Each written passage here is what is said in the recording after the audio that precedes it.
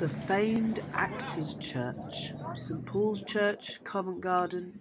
This magnificent piece of architecture was designed by Inigo Jones and was built in 1633.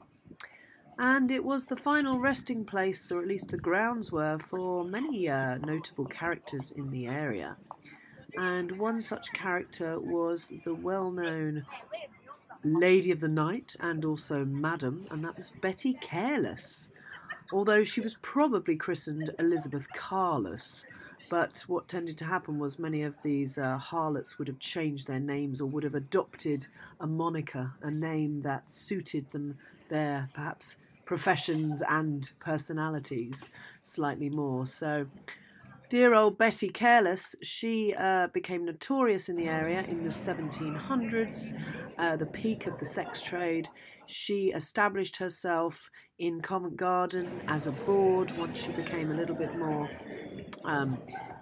seasoned as a harlot. And she took to heavy drinking and, went the way of many prostitutes, courtesans of the time. By 1735, she'd actually given up her house in Covent Garden, and she pretty much drank herself to death and drank herself into a pauper's grave.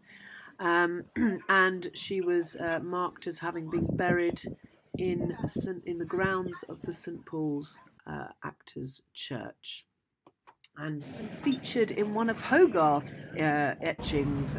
His series called The Rake's Progress, the final 8th plate, features our rake who has descended into madness and is in Bedlam, and he has apparently carved the cause of his misfortunes, his madness, on the nearby stairwell.